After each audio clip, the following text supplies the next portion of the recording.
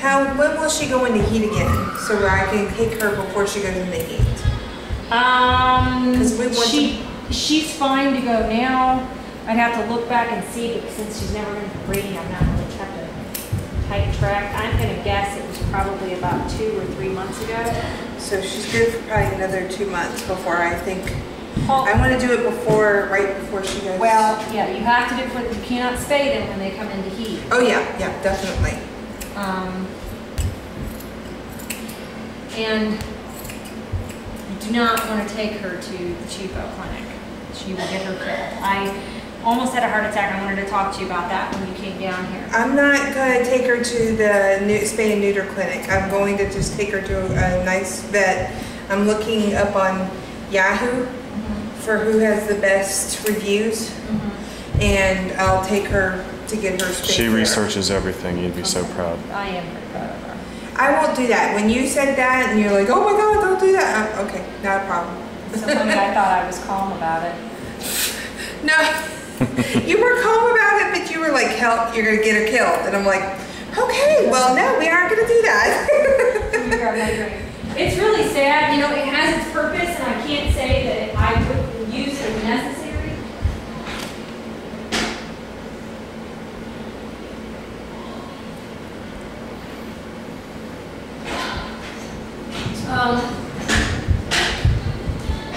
I can't say I wouldn't use it if not as necessary on some of the rescues of dogs that I have.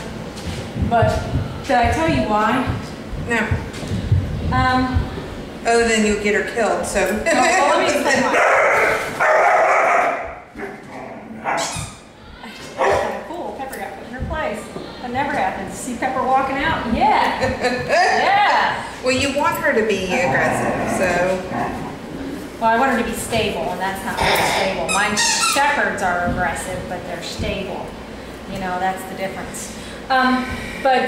What the spay and neuter clinics do is they don't do spays. Neuters not so much, but spays are a really time-consuming operation. And the first thing they do is they don't use an IV catheter because it's expensive, which means if the dog crashes on the table to do anesthetic, they don't have any way to keep the dog alive. They just do a quick, so they don't do IV sedation. First of all, they use Domitor or something like that.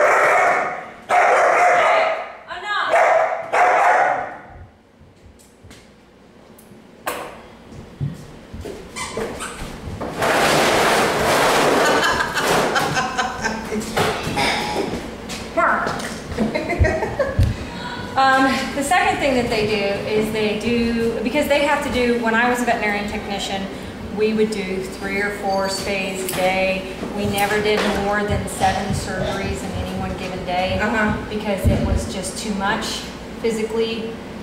And with 2 veterinarians, you know, you had one doing appointments, the other one doing surgeries.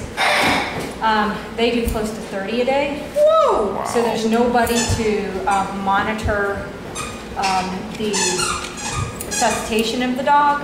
The dogs after the surgery have to be monitored closely when the tubes come out, and they have to flip them and monitor body temperature, and they don't do that. They just throw them in a cage. And the worst thing that happens in the spay and neuter clinics is, since they're doing 30 a day, they have to really they have to shorten it as much, and one of the biggest shortcuts they take is they use what's called a running stitch instead of a individual stitch. So they basically go on the dog's belly like this, in, not. So what happens is they send the dogs home on pain meds, and then the dog gets kind of half groggy, wakes up, gets that in stitch. You have to have the collar on her too, right? Well, yeah, but if they get a hold of it, which happens all the time, they get a hold of that one knot, it goes, and it completely. The dogs eviscerate themselves. And then you'll call your vet going, oh my gosh, my dog eviscerated themselves, and they will say, we don't handle that kind of thing here, you need to contact a veterinarian's office or go to an emergency clinic. And then you have to go save your dog's life. and you will never be reimbursed because you signed something when you take the dog in there that says they're not responsible. Well, no, I'm not doing it. No, I'm just saying, I'm just explaining, they are really, they don't have enough people there to monitor. It takes, 3 technicians to monitor 7 dogs and continue operating the surgeries. And they've got 30 of them. A lot of times they bang it, they don't even put them in a cage, they put them in the crates that they get dropped off in. They just turn around and drop them in there and nobody's monitoring. It's kind of scary. On the other hand, you don't hear a whole lot of people talking about them because they still do a lot of good for the community, because people that can't afford to do it any other way, if they thought it was dangerous for their animals, they just wouldn't do it, and then the pet population would be out of control. So, okay, how much is it? Now, how much is like a good vet charge? Well, I wish we could have just gotten it done here. Do you have any intention of coming back down here in the next year to hang out, or to come if we get really successful, if anything happens? We'll just have to plan it out, but yeah, I'd love to come back. If you guys could do that, we could just take her up here to my vet. And it doesn't have to be before next heat cycle. She comes into heat, it just is going to be annoying for you for a couple of weeks. Okay. But if we can work it out, let's say this guy does invest a bunch of money and we do kind of a grand opening, maybe you guys can come down. We'll take her to the vet. She'll have a day's worth of recoup. She'll be kind of groggy the first day, and the next morning then she'll be right back to normal. And it'll only be about $50. Okay, yeah. Because I've priced places and they wanted to charge $200–300. Yeah, it's really cheap here. And I would have gotten her done beforehand, but I was in the middle of training and I didn't want to set us back, and then it just I just got busy and I forgot about it. Jackie, I'm not worried about it. That's fine. I mean, you trust your vet, so. Yeah, and they're right here, and they're not cheap because they take shortcuts. They're just cheap because it's all anybody will pay around here. She seems.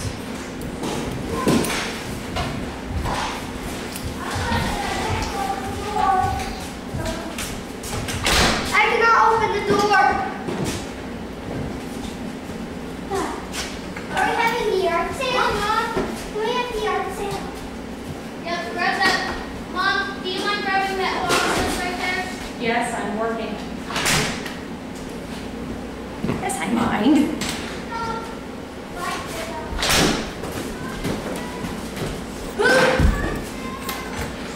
Hey, we bought all the cellar things. You hear him out there, yard sale. They need their shoes on.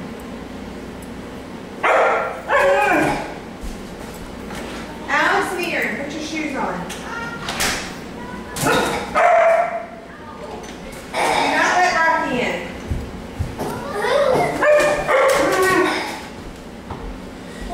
Do not bark.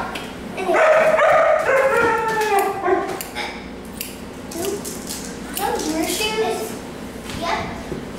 These are mine. She has a lot of hair. This is nothing compared to a dog and coat. It's hard to This necklace I love. understand how. I'm sorry. Oh no, you're fine. Oh, your ears look so much better. Did you notice some of the babies? One of the brown babies is just, he's so curly already. Is that the one? No, The one you picked out? no. You know she bought a dog from me while you were upstairs. I charged her a quarter.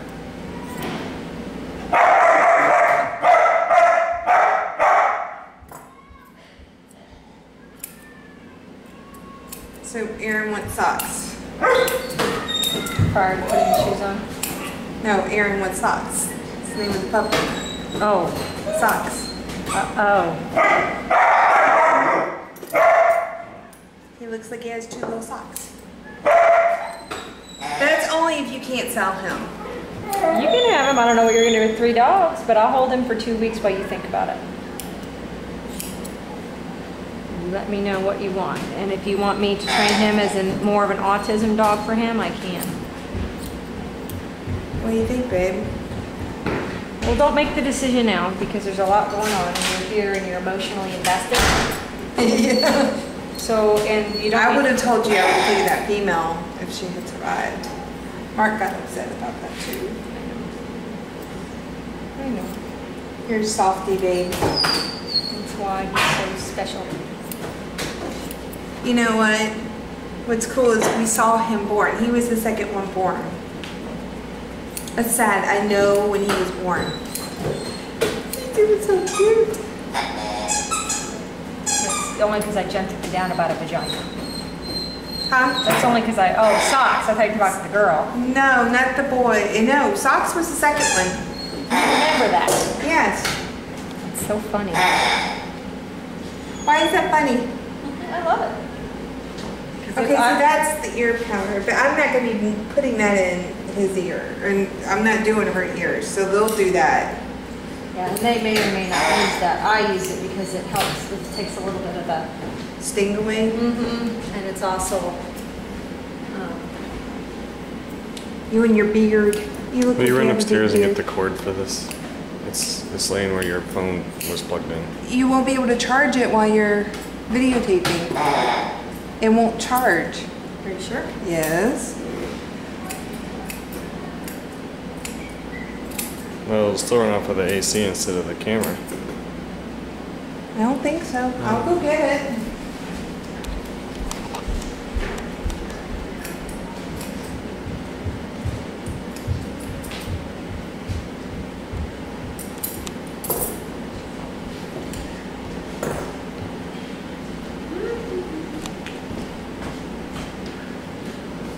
Hey, I'll be out to shop as soon as I get done. Yes.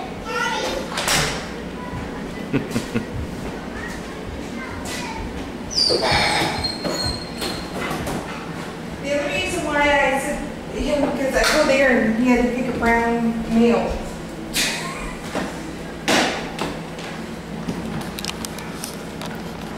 Or the little white nails. That Now, you might keep it, let me know. Now, remind me, Erin is the one that had the meltdown yesterday. Yes. Yes. And Erin is the one who's been coming in stuff. And Continuously with the puppies. Okay. He's the one that helped you train.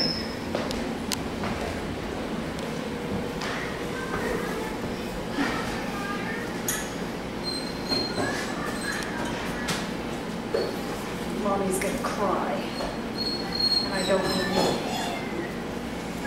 I'm sorry, baby.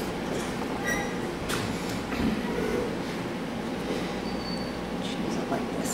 She's a little fluffy.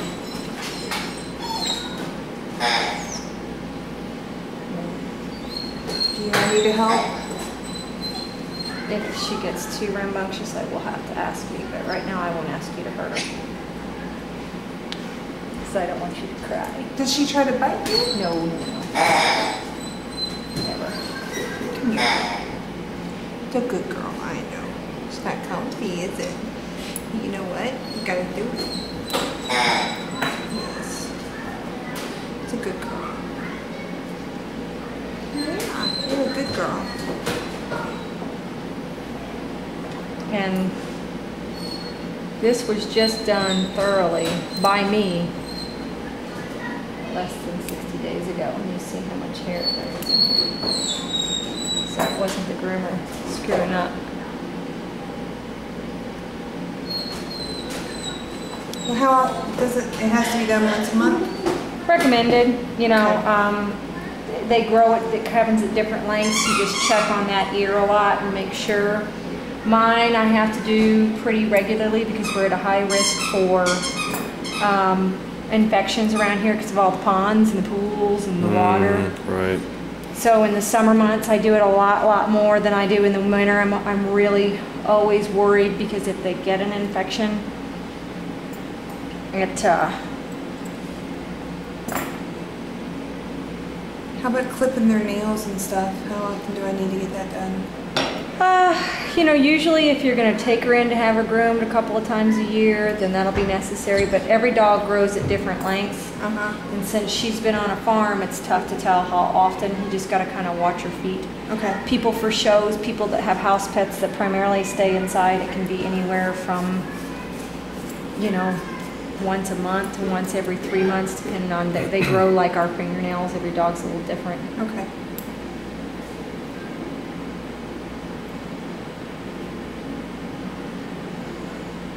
And here, as we're doing this, becomes something people need to understand. I get emails all the time. People are like, oh, do I have to do that to my dog? Do I have to do that to my dog? This looks relatively clean. You see how little hair there is in there? Yeah.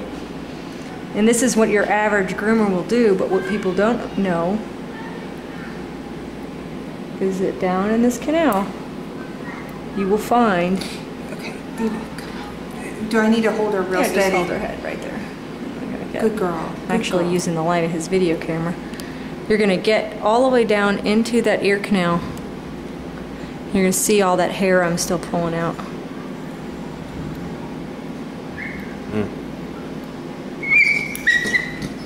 That's all hair growing inside that ear. Poor baby. And so if you can imagine, if that was earwax in your ear, Right, yeah.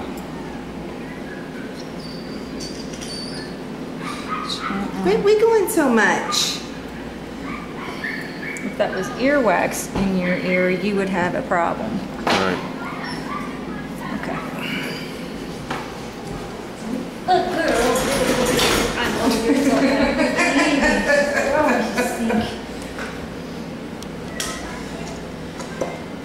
She doesn't like it. Never has. She hates it. She thinks I'm so mean. I'm a 12, I guess. Okay.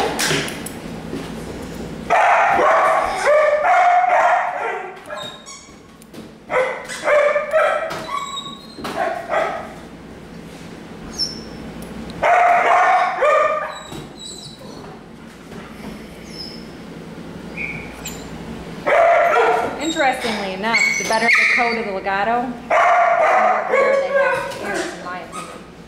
Now what? I'm The sorry. more hair they have in their ears. Really? And the faster it grows back. I don't know why that is, if it has to do with the coat or what.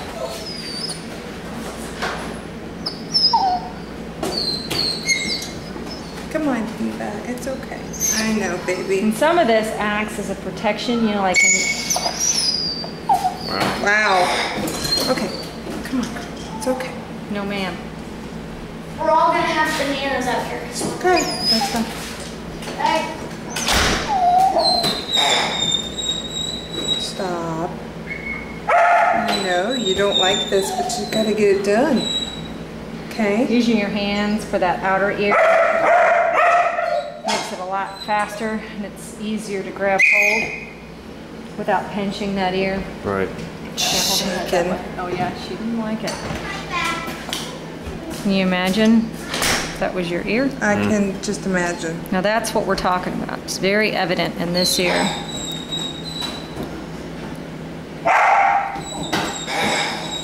Okay, girl. Now, if Almost done. somebody wasn't looking, and a lot of times those groomers won't get all that. I'm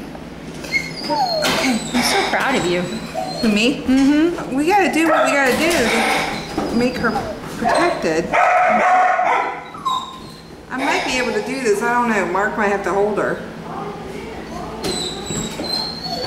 We all gotta do what we gotta do. And that when you put that powder in, I don't know if you guys can tell, but you can actually helps you see the hair a little bit too. Okay, let her go. No. No, ma'am. Wow, Diva, you had a lot of hair. For a dog that was cut that short, that's amazing, isn't it? Why are you looking at me? I'm not gonna protect you. It's weird because sometimes, did you notice the way when you let her go, she stopped fighting as hard? Did you notice that? Yeah. This is something with puppies that's important. Now with her, she's old enough to know better.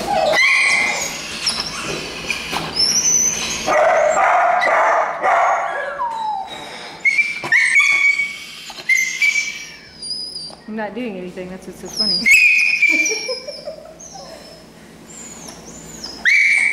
Oh, girl. Oh, girl.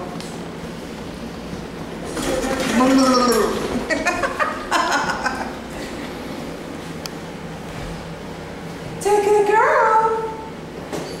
We'll give you a treat after this, okay? Okay. Yeah.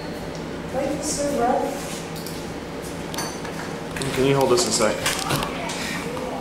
Just a sec. Say hello, Diva. Hello, Diva.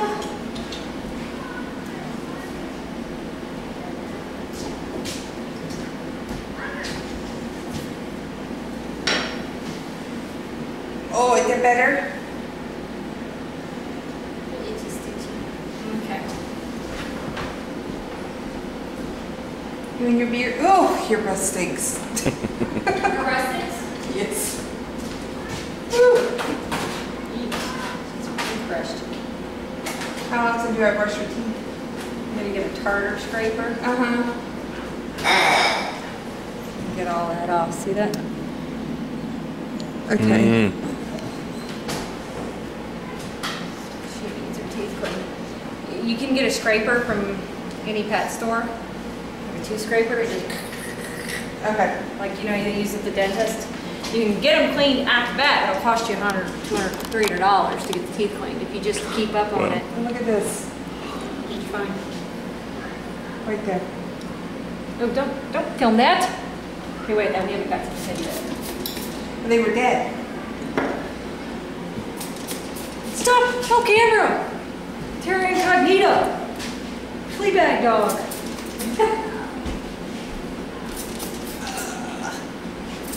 There's a lot of really scary things that are happening with dog medicine right now. And a lot of stuff that's kind of coming into the country. Really? Lisa's female that she bought from us in December. She got her in February, I think.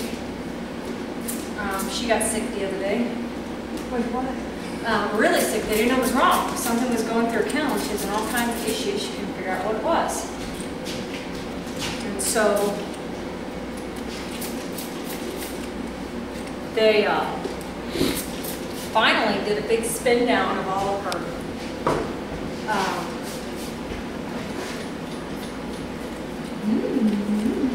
they finally did a big spin down of her poop. Dog came back with coronavirus. Where in the world did they get that? No idea. Very sick. And we stopped vaccinating for corona and lepto years ago because it didn't happen. Yeah. By the way, coronavirus. It's the H1N1, right? Yep.